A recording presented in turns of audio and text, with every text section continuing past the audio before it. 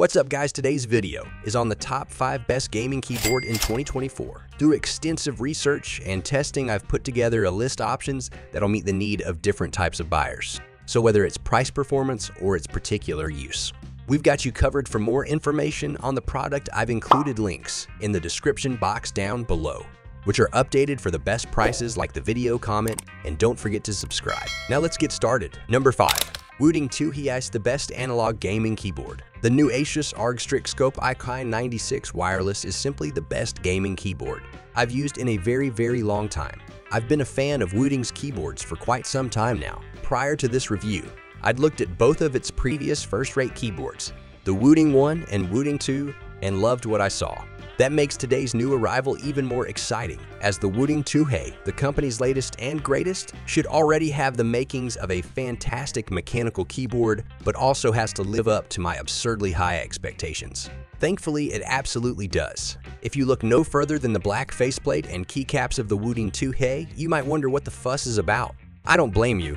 The Wooting looks decent, but it doesn't appear too different from the mechanical gaming keyboards we've learned. In fact, it's a little more boring than most in appearance, with some nowadays taking extra to a whole new level. You depress a key, say the WAW, triggers a key, rather than send a simple off signal to your PC, the keyboard will measure the full range of that key's motion.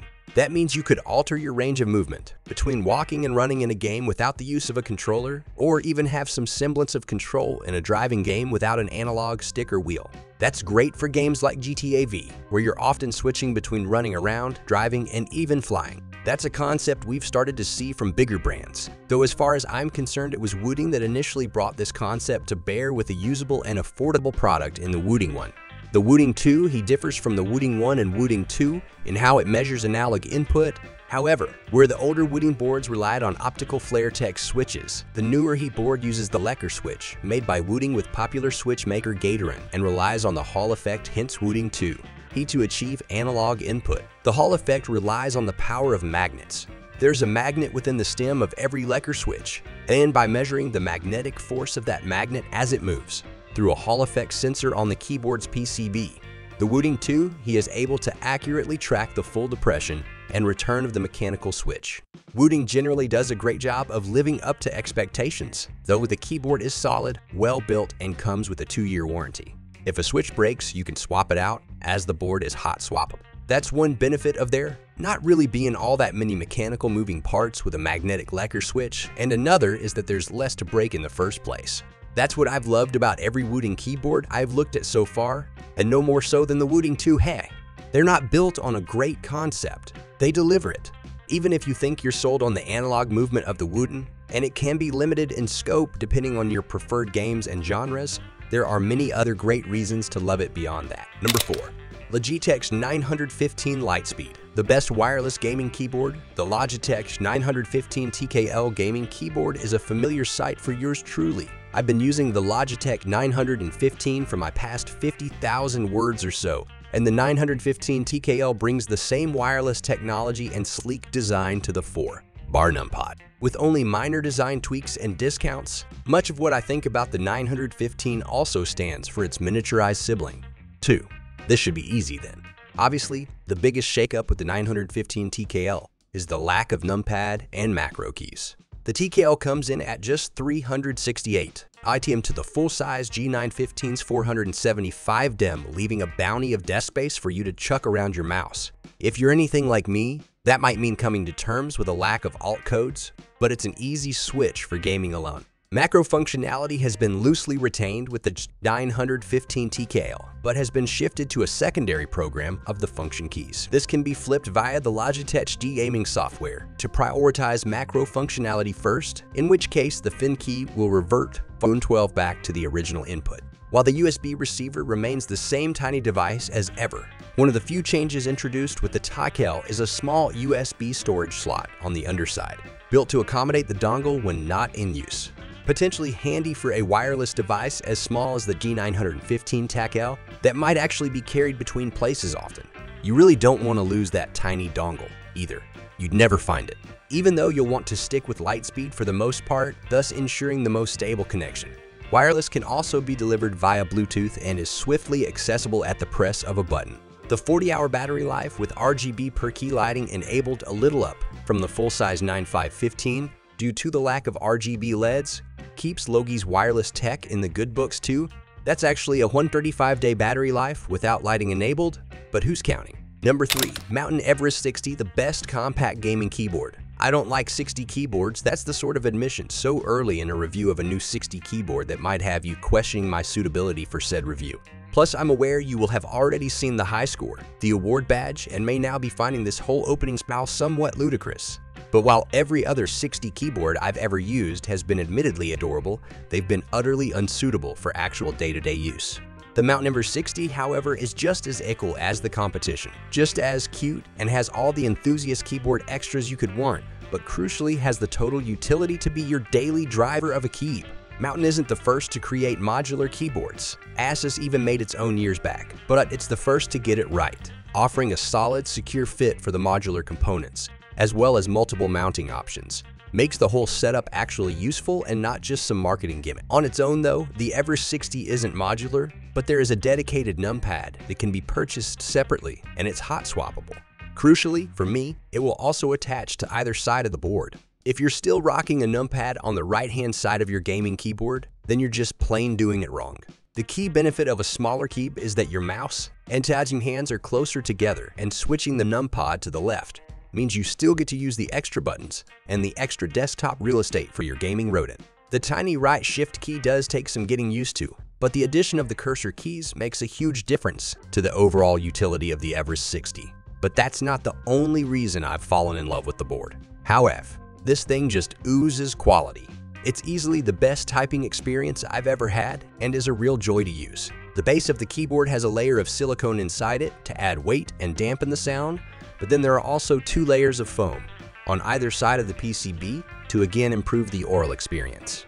Mountain has used genuine cherry stabilizers on the board too, but has made sure they're fitted and lubbed properly for the Everest 60 to ensure there's no rattle on even the broad spacebar. And I'm impressed with the Mountain mechanical keyboard switches the company is shipping inside the Everest 60 for the first time. Mountain is also selling them separately, in tactile 55 denoting the 55 secant force needed for actuation, linear 45, and linear 45 speed, which have a shorter travel and actuation point. I've been using the tactile 55 in my sample, and they feel great. Really stable, responsive, and factory lived, so there's none of the grittiness you can sometimes get from a tactile switch. The Everest 60 package isn't completely perfect, however. The main thing that lets it down is, as always seems to be the case with peripherals, the software. It's mostly fine, but there are quirks and the odd little bug I've experienced both in early review testing of the Everest 60 and in my time using the Basecamp software day-to-day with the Everest Max. All this good keep stuff does come at a price. However, the Everest 60 is $140, $110 on its own, while the hot swappable numpad is $50 PS35, making the whole package a lot. There are some bundles packaging the two together, and ones that include the colorful new PBT cap range, which can make it a bit cheaper, but not by much.